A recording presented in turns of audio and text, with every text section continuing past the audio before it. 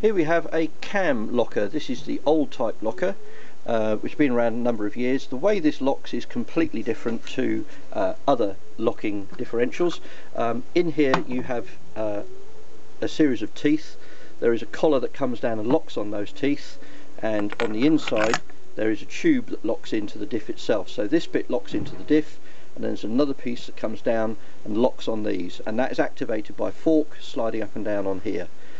This is different from the earlier version of this, which had very long splines on the half shaft and locked by the collar coming across. The problem with that was if the half shaft had the slightest twist in it, the long splines then meant the collar couldn't lock up and down.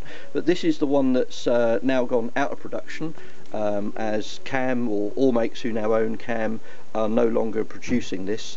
So one of the big problems with this is going to be getting spares, and this has come into us for an autopsy because the guy found some bits in his oil. So we're going to take it apart and do a video of the KAM old style locker.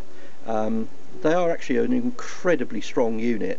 I've seen these horrendously abused, and they are almost Neanderthal in the way they're built, and very prone to minor issues, but they will still keep working.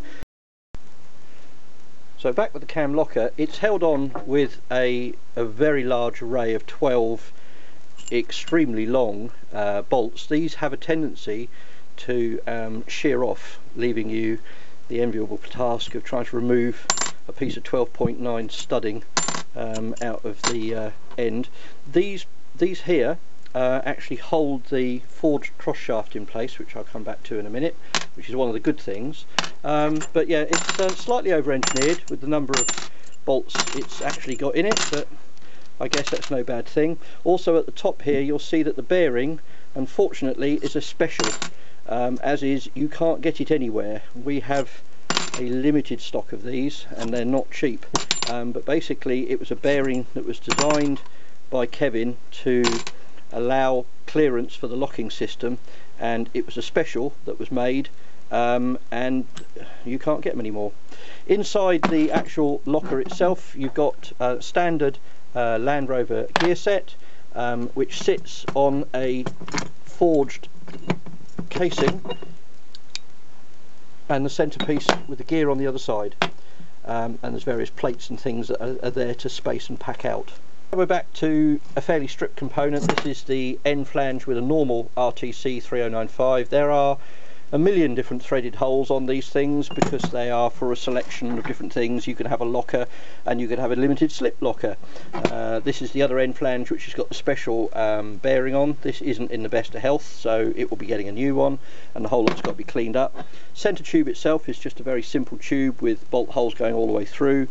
Slots for the 4-pin that holds the gears to go into, which are then screwed down.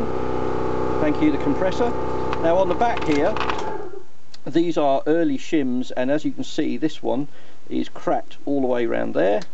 The next one has actually got a nice big chunk missing out of it, as has that one as well. And the last one, yeah, that's no better either. That's got a whopping great crack. You can actually see the crack is running all the way around the centre area. So what is actually quite good is, apart from the fact it's got this forged cross shaft, which is remarkably strong. I've never ever seen one of these break. It is a nice bit of kit, and it's much better than the double cutout styly that Land Rover use. These are also used on the later V8 4-pin diffs. This is a 18mm pin centre, so slightly smaller than some of the 20mm pin lockers, and standard Land Rover gears. So there's a few things here that will need to be put back together. These plates are basically false plates just for packing the gap out where the LSD pack would go. Same with the washers up here, they all look reasonably good condition. So it's actually not bad when you think that these bits here have broken off and got mashed up inside, and yet there's very little wear on this gear. I mean, we'll clean it all up and see what's what, and then we'll start looking at putting it back together. But all in all, it will live again. But as I said, these lockers are pretty Neanderthal. The Achilles heel being the long bolts when you undo them, and worse, the bearing on the end being a special. So So here we have the thrust washers that have come out of that diff, and you can see what's actually happened is the 4 little holes, you can actually see the crack is forming where it's almost joining the centres of the holes together.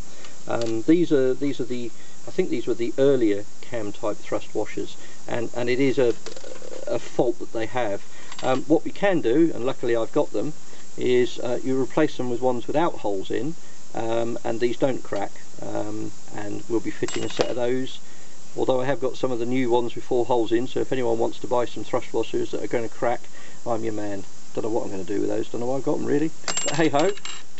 Similarly, the head bearing there is showing signs of quite heavy wear. I think you can see the markings, so that will be replaced as well. Interestingly enough, I've just looked at my markings and I built this case in 2009. It is actually pegged casing number 17. Come home to say hello. There we go.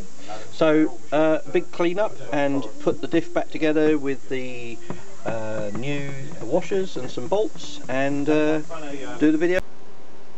Some considerable time later we have some clean bits. So here we have the end flange. This has got to have a new